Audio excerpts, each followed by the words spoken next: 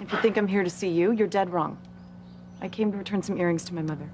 Now, why on earth would I think you'd come here to see me, huh? Because you're unbelievably arrogant and self-centered. What is with you lately? No, there's no one in Harmony I'm interested in. Yeah, no. No, man. All the girls here are big fat zeros.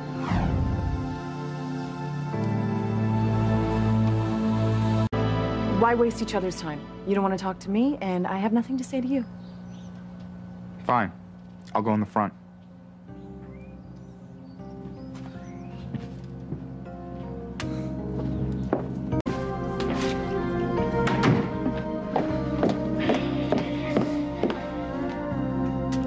What?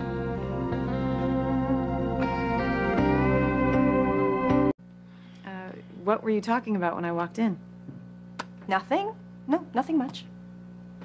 Mother, I know when you're fibbing.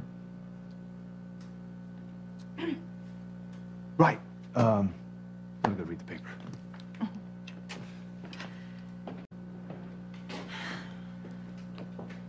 Now are you going to tell me what's going on? Who said it was any of your business? Whatever. Anyway, I brought back those earrings you loaned me. Oh, honey, you don't have to do that. You love those earrings. Why don't you just keep them, and then you can wear them the next time you go out? That's okay. I don't expect to be doing much dating in the near future. Oh. So things between you and Noah, I thought maybe, you know. You thought wrong. It was a colossal mistake thinking we could ever have anything real. I'm so over him, it's not even funny. Well, you know, you seem very adamant about Noah.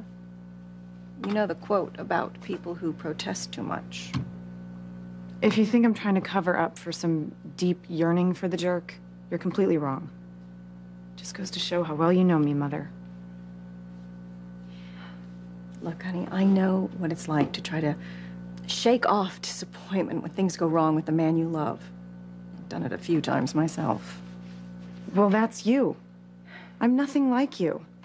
And I have nothing good to say or think about Noah, and that's my last word on the subject. If you say so.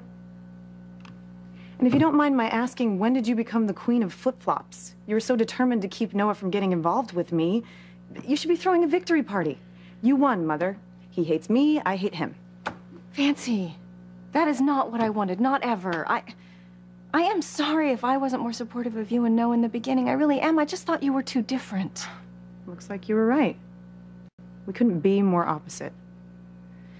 He's always wrong and I'm always right. What I know is what I see blossoming between the two of you. The sparkle in your eye and the love and tenderness in his. You've seen that? Sam has too. And he and I, well, we learned the hard way. What happens when you try to fight off your own happiness. Honey, if you have feelings for Noah, any at all, please don't throw them away. Even if I wanted to get back together, he's got no use for me whatsoever. Are you sure about that? Forget it, Mother. It's never gonna work out between Noah and me. You know, Grandfather was right. It's time to move on. It's the only way I'll ever meet the right kind of man for me. Fancy, honey. Do you honestly believe you're ever going to meet anybody who makes you feel the way Noah Bennett does?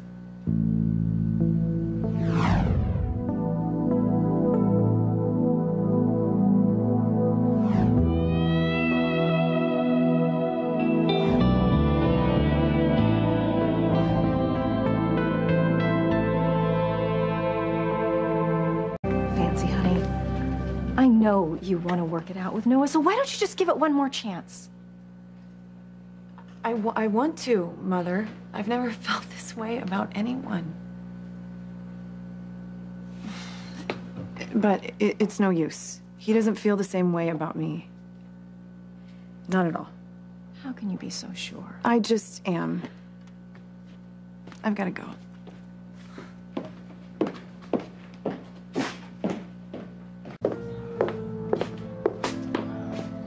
Are you stalking me? Not really. I was hoping to see you again.